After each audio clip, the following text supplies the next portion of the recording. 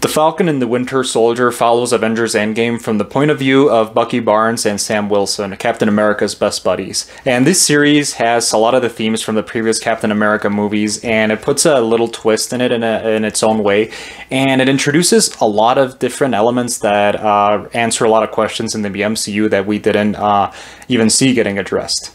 This series is also a very interesting look into what Marvel is capable of doing with longer series as opposed to 2-hour movies, which give us a lot more time to get to know these characters, to kind of like dive into their lives. I mentioned in my review of WandaVision, like how the 8-hour, 6-hour runtime of these series is a little bit like gives us more time to do that, exactly that, like get to know these characters, just basically dive deeper. And that is something I really enjoyed in Falcon and the Winter Soldier, and also because it answers questions about the Marvel Cinematic Universe's world itself. So the series is called The Falcon and the Winter Soldier, but it feels more like a Falcon series. I wish I would have seen Bucky in the spotlight a little bit more. I mean, he gets his scenes. He definitely, I don't think the series did him dirty with like the writing or any of that. I think his arc was well, and it actually covers a lot of things, especially like his retreat in Wakanda, which gets addressed.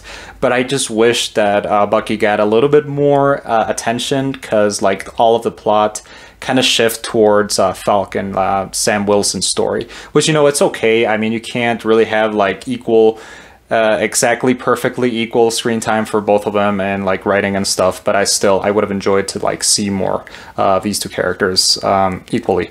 So now I'm going to talk a little bit about minor spoilers. So basically the plot is, we all saw at the end of Avengers Endgame that Captain America basically retired and gave his shield to Sam and basically told him, here, it's yours.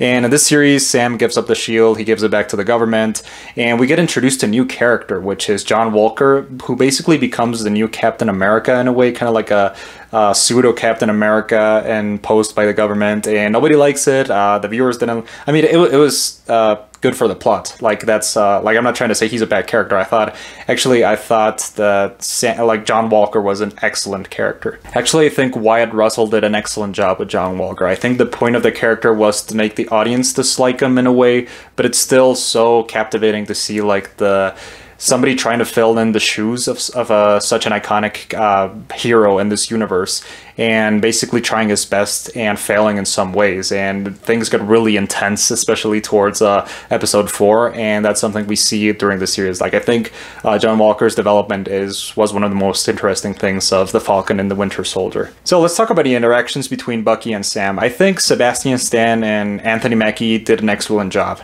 but I felt like their interactions, especially towards the beginning, like their tension felt kind of forced. That's something that I didn't like about the series, but after that, like the way they team up and like come together to solve like this conspiracy all across the world was great. Like that plot with them was great, and there were great characters. I think the series did a great job with both of them, and the plot was super interesting. So I think the plot, the main conflict of The Falcon and the Winter Soldier, was the best part about the series. It basically answers a big question about Avengers Endgame that I felt didn't get addressed, was what happens when you bring 3.5 billion people back to Earth, like after everything, just like everybody was like, okay, people died, yeah, half the population disappeared, and then basically everybody gets like reappears. It is just such a, well, I don't know, I'm not gonna agree with Thanos or anything, but I'm just saying, like, it wasn't a smart idea, a smart decision to do, especially with all the like social effects it had within this universe. So yeah, the plot follows like this international terrorist named Carly, which I think the actress did a good job, but the character itself wasn't as interesting as I wish she could have been.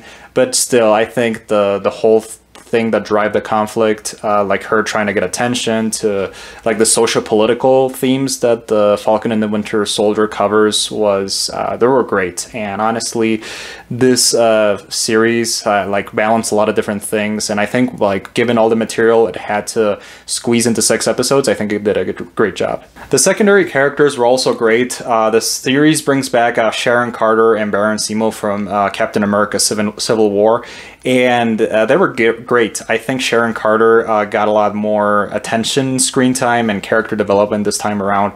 I was a little disappointed too in Baron Zemo's role. I mean, he was good in a lot of scenes. I think the character itself is amazing. Like, he was so terrifying in Civil War, and that's why I was kind of disappointed in Falcon and the Winter Soldier. Daniel Brühl did an excellent job with him. Well, my main issue with Zemo was that he didn't really get as much action, like with the mask on, like the iconic character design that we see in like Captain America comics. So I actually kind of expected him to become the villain by the end, and in a way it was good they didn't do it, because I felt like the international socio-political thing should have been the main plot, and like introducing too many things would have confused a lot of the viewers.